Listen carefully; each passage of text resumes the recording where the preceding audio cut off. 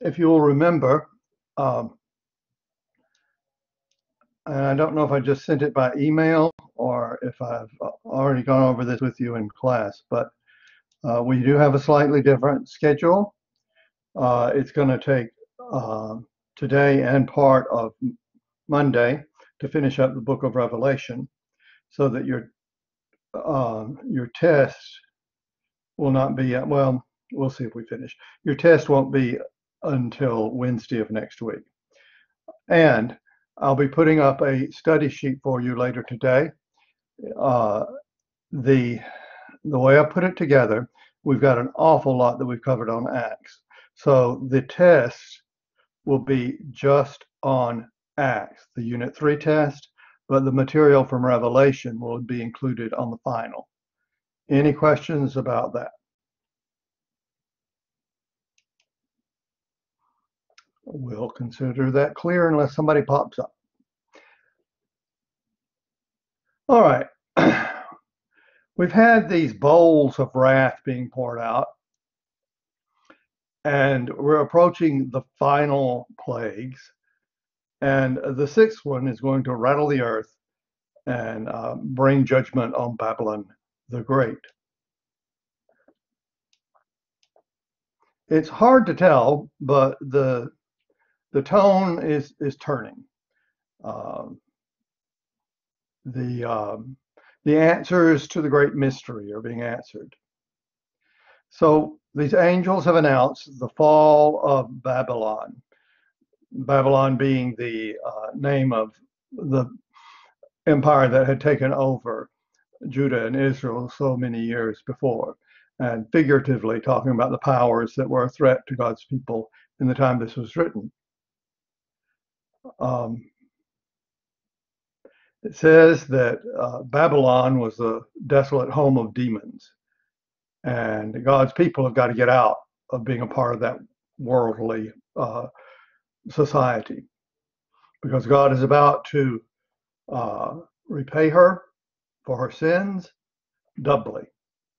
Her sins are heaped as high as heaven, and her plagues are going to come quickly in a single day.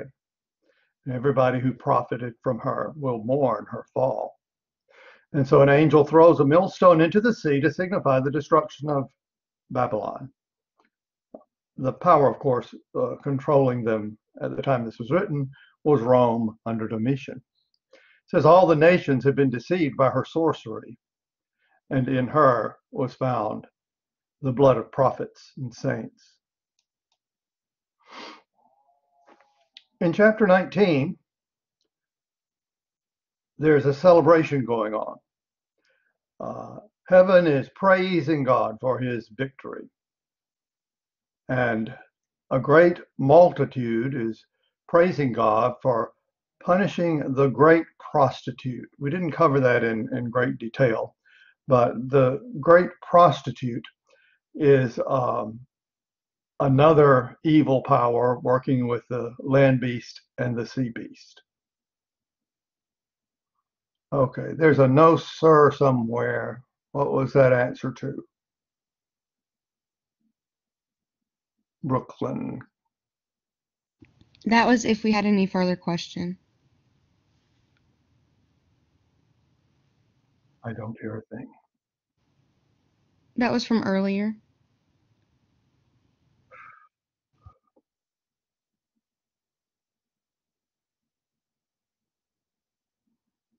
Okay, I need to see if I'm having technical problems again. Can somebody pop me a message? You are hearing. My speaker should be on. You can hear me, but I just can't hear you. Let me see. There may be a button here I can try. Okay, if you have anything, all right. Plunkett, Grayson Plunkett. Did you have a question or an Hear you, please. Don't hear a thing.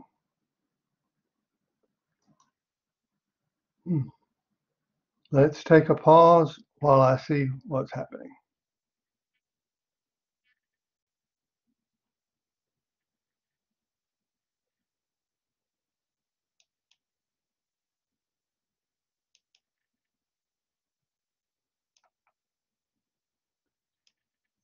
I think I'm back in. All right. Now, I do want to make sure. I feel like I've skipped something here. Does this seem like where we're supposed to be?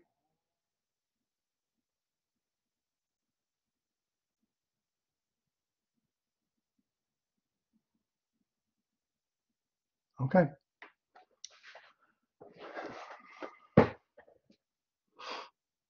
It's going to be kind of uh, back and forth. Thank you, Brooklyn. Uh, this great prostitute had been associated with the two land beasts. That's what I was asking you. We did cover the land beast and the sea beast. Somebody tell me, is that correct?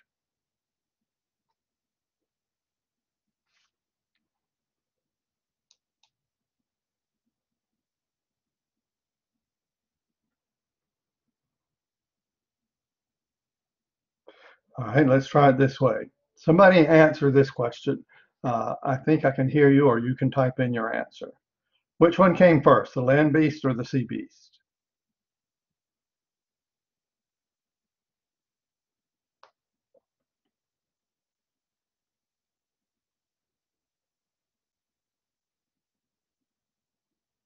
I got nothing. All right, all right, all right, all right. Yeah, let me switch over to a thing where I can. Okay, all right. So I'm so sorry for my confusion. We'll be done soon. Uh, I've got it picked back up now, I think. So this supporter of the two beasts and who are uh, exerting great power, the great prostitute has been punished. And it looks like there's going to be a great celebration. And the announcement is made, the marriage supper of the Lamb has come, and her bride has made herself ready. She's clothed herself with fine linen, bright and pure. She's clothed with the righteous deeds of the saints. So you use the imagery from other parts of the New Testament. It's obviously this is God's church, God's people, and there's been a great victory. But what's going to develop is that you may have won a great victory, but that doesn't mean that you have that you've won. That the war is over.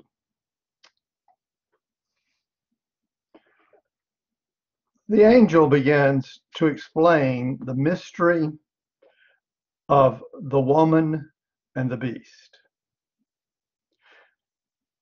There were at some times various myths about the emperor, that he was even um,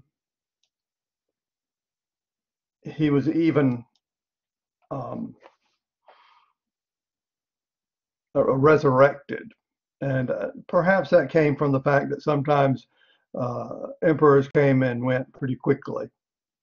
And so now we have that the beast was and is not and is about to rise from the bottomless pit and go to destruction. So, in the confusion of the people, the believers of the time when John was writing, uh, there's this confusion between following Christ, who indeed did rise and does rule, these myths that there's something supernatural about the powers of the world. We're told that the people are going to marvel to see that the beast has been revived. And then it says, the seven heads of the beast are the seven mountains on which the woman sits. Obviously, everybody knows it's Rome is built on seven hills. It's got to be a reference to Rome. The seven heads are a series of kings who will rise to serve the beast 1 hour. That is, yes, evil forces will rise again, but it won't last long.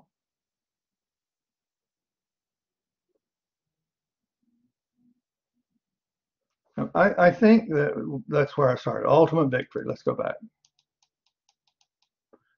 Right. All right, we did that one, right, Bryson? And full victory on the faithful side, yeah. All right, so then we talked about this fall of Babylon just now, and they're about to celebrate the victory. Then an angel is explaining what's still going on, why they're still having struggles. It says that the beast will make war on the Lamb. In other words, the powers of Rome and the emperor cult and all the immorality that supports that uh, will come up against Christians. But in coming up against Christians, they're actually coming up against Christ. So the Lamb is going to conquer the forces coming against him and his people, because he is Lord of Lords and King of Kings. And the people who are with the Lamb are called chosen and faithful.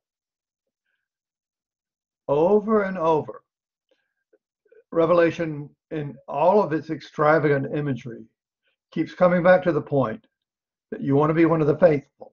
You want to be one who doesn't give in to the demands of this emperor who wants you to call him God, that Christ is the King and Lord. It says then that the 10 horns and the beast will come to hate the prostitute, the immoral forces that are supporting the power structure. They're going to make her desolate and naked, and they're going to devour that should be her flesh and burn her with fire. So all of these evil forces will turn on each other. God is using these forces to accomplish his purpose. It says, until his words are fulfilled. The woman is the great city that has dominion over the kings of the earth. There can be no question in their day and time that's Rome. And all powers are subjecting themselves to Rome. And the Christians are being told, God is letting this happen for his reasons, but they're going to fall.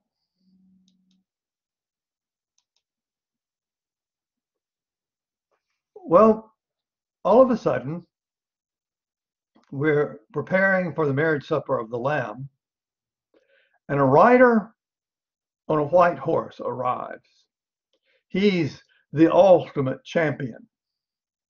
He is called Faithful and True. He judges and makes war in righteousness. His eyes are like flame, and many crowns are on his head. And he has a secret name written. And he's wearing a robe dipped in blood. Now, we can't confuse him with the rider on the white horse that was one of the 4 horsemen of the apocalypse. That one was an imposter. He looked like the victor because winning all kinds of battles, but he was bringing war to the world. This is the true hero. This is the one in his description who matches the Christ that we met early in the book of Revelation.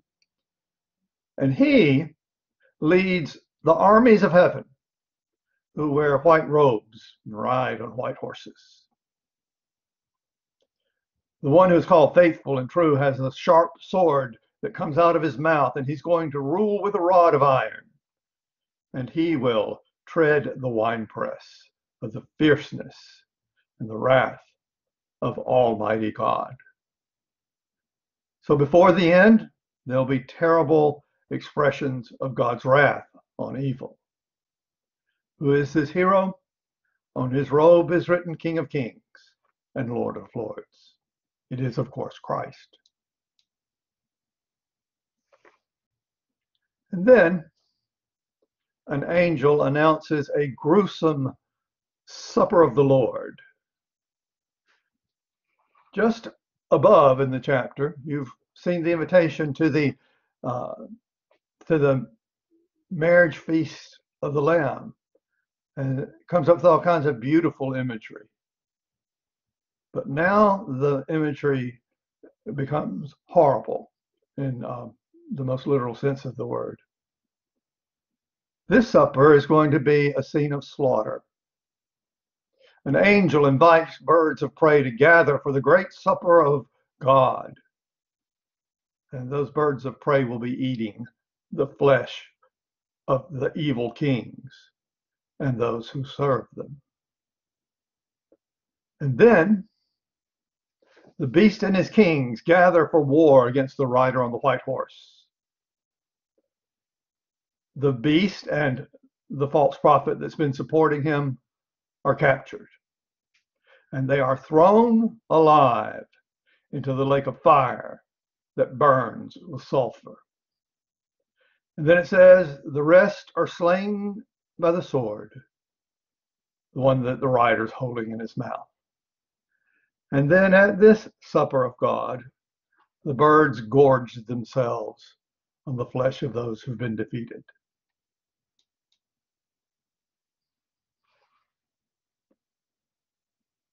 The last days of the devil are coming. An angel binds Satan for 1,000 years. We need to stop for just a moment and consider how wide the interpretations are of this 1,000 years. I think that it is a sign of people's great desire, yes, to know what these numbers mean, and they're looking for literal meanings. And as one of the jewels just posted, premillennial, postmillennial, amillennial, preterist, lots of words go with it. And why anyone wants to take what is so obviously a figurative number, 1,000 years. We've seen so many figurative numbers. I'm not quite sure. And you want to say to the people, did you not read the verse where Jesus says no one knows the timeline for all these things? Surely, and you'll hear you can deduce from this I am an amillennialist. The millennium is not the central feature of the book of Revelation. It's one of many numbers that are figurative. Well, 1,000 years is a very long time. And the revelation is being sent to people who are despondent and confused at how long bad keeps beating good. And it's, they don't understand this struggle between the forces of good and evil. Well, there's a time when God does restrain the devil, and this is an example of it. The angel holds the key to the bottomless pit and a great chain. He seizes and binds the dragon, and we know exactly who he is. That ancient serpent, the devil, Satan. And so the angel binds Satan for 1,000 years and throws him into the bottomless pit and seals it shut. So for quite a long time, 1,000 years, yeah, big number, right? For 1,000 years, Satan can't deceive the nations. But to knock the wind out of our sails, we're told after that, he must be released. Now, in an image that has been interpreted many different ways, we're told that the souls of the martyred are going to come alive and reign with Jesus for 1,000 years. I can see how premillennialists can imagine that this is talking about a period of time when the Christians will be the predominant force in the world. And just because I don't agree with them doesn't mean that I want to disrespect people who see it that way. I can see the desire to believe that's what's going to happen. But if there ever was a piece of literature to be taken as figurative, this is it. So good and evil will rise and fall. That's what's going to continue. The Lord is in control of the devil and constrains him sometimes for a long time when the Lord wants to. And for God's own reasons that he doesn't always tell us, he sometimes lets him out. But we are reassured now in the 20th chapter of Revelation that the devil will finally be defeated. It's going to be defeated when he makes his last stand. And here again, if you are a premillennialist, you're looking for some rather literal fulfillments of this prophecy. I take it as figurative, a meaning that could be applied to many different periods in history.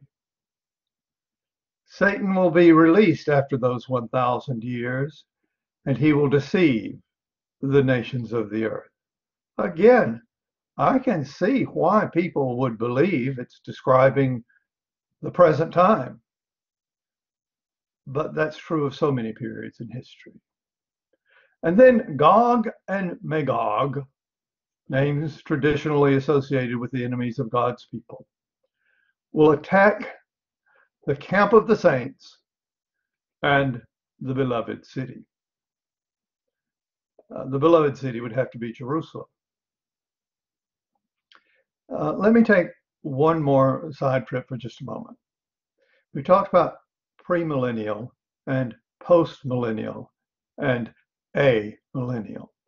And you do need to skim over that again in your textbook, although they go with other terms like preterist. And be aware that there are different ways of interpreting the book of Revelation. Those who are premillennialist believe that all of these terrible things we're reading about in this section of Revelation will be literally fulfilled in great battles here on this earth. They also usually associate it with the restoration of the nation of Israel, which is often associated with the modern nation of Israel that was created less than 100 years ago. Well, if you were a post-millennialist, you'd be looking at this period of time and these great battles, and you'd say, oh, it already happened. It happened in AD 70 when the Romans destroyed Jerusalem. And then they would say that all of these other things are that we're living post-millennial. It's telling how God had already set things up. Well, as an amillennialist, I say it's telling about forces of good and evil that are in a realm above our own, in another spiritual realm, that have their repercussions on earth, and to pin them down to a certain time is to limit the full application of the truth. So back to Satan suffering his final defeat. Fire from heaven will consume Satan and his forces. Well, post-millennialism does say that this great cataclysmic battle will lead to the conversion. Let's see, you're saying would happen, the millennium would happen after the world is converted. I may have to pull out my book again, and as you can tell, it is a confusing subject, or you have a very confused teacher. Both could be true. It is true that wherever you're trying to place the before and after, that an overall message is the terrible things that are happening in the world that are portrayed in these fantastic figures are an opportunity for people to turn back to the Lord. And yes, there is wrapped up in the post-millennialist approach that it's going to bring uh, things won't come to a conclusion until everybody's converted. And many would tie in with that, particularly the conversion of Israel. Let's look for the broad meaning. When we get to the point, and Satan suffers his final defeat, he and his forces are going to be thrown into the lake of fire and sulfur, tormented day and night, forever and ever. And then Judgment Day is going to follow the defeat of Satan. The dead, great and small, will stand before the great white throne, and the books will be opened. And the book of life is one that's opened. The dead are judged according to what they have done. You know, it bothers me that we don't hear much preaching about Judgment Day. I see it reflected in my classes of seniors who aren't Bible majors, who have to give their reflections on their perspective on life, on their worldview. And it's just not there that this life is going to be the subject of the final judgment. I suppose there are probably several in our classes who've observed court proceedings. I had that opportunity at a time in Augusta when there were several people in trouble with the law in the congregation. And you've heard the term sober as a judge. Well, it's a somber situation when you're in court and someone that you care about is accused of doing something wrong. It's even more somber if they've told you they did it wrong and you know that's not going to turn out good. The books are opened. Now, I don't know that courts ran exactly this way in antiquity, but my observation is that the attorneys try to have everything all organized, and in their minds, everything is settled before they get to court. They have made motion after motion with the judge, and everybody's hoping it's just going to follow their pattern, and this is how it's going to be. But when you have that sober judge seated in the at the elevated bench, and that judge has all power to say, this is what the law means. This is how it applies here, and this is where we're going to go with it. That's the books being opened. And yet we're reminded that among the books is one where the names of the saved are written. When it says the dead, we are now talking about, that's everybody who ever lived. They're going to be judged according to what they've done. I may have mentioned this in a class before. Maybe it wasn't this class. A woman that some of you will have met who is a little bit older than I am, named Clydetta Fulmer. She's the one who made those, the bust on the monument that sits in the Bible building, the statue of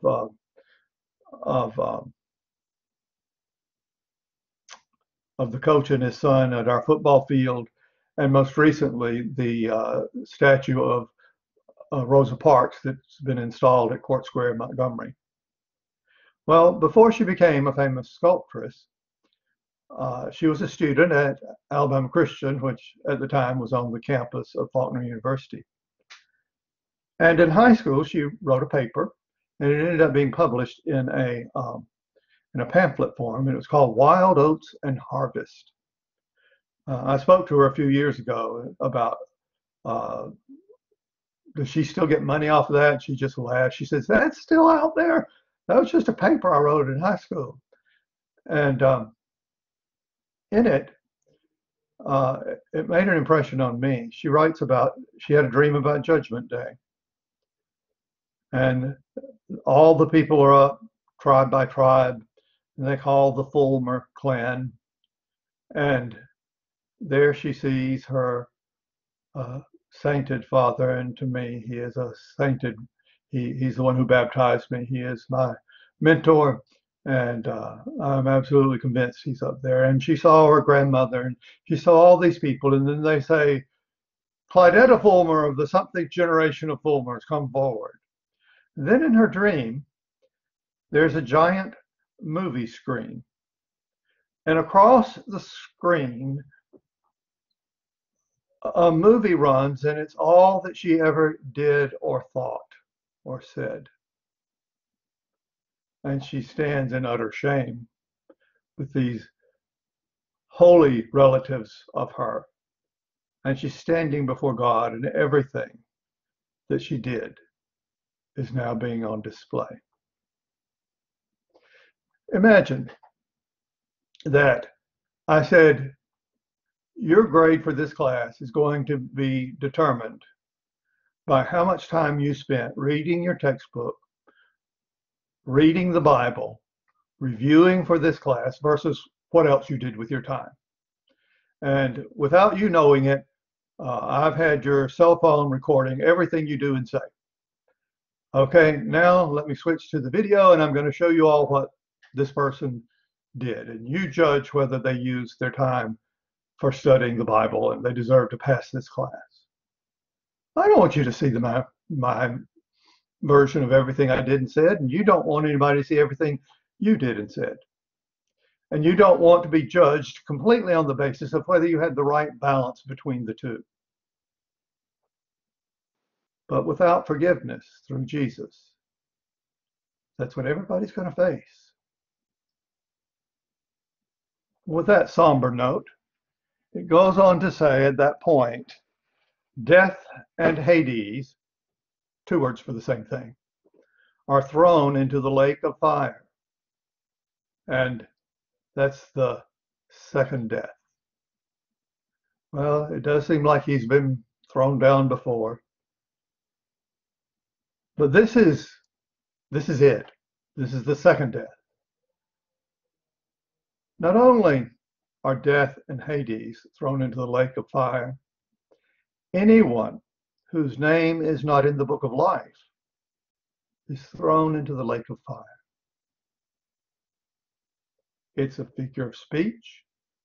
Some people want to argue that it doesn't make sense to say that a body burns forever and ever. Of course, it's a figure of speech, but it's a figure of being tormented forever and ever. So your choices are, on the final judgment day, you will be enrolled among the saved, or you'll be thrown into the lake of fire. And you want to be in the book of life. You don't want those other books applied to your case.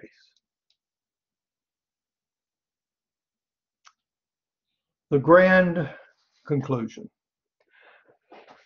We're going to go straight to reading out of the Bible for the next little bit and tie this up. Okay, Revelation chapter 21. I'm going to have to do a little switching. Hang on. Matter of fact, this would be a good time for me to stop the recording and start it.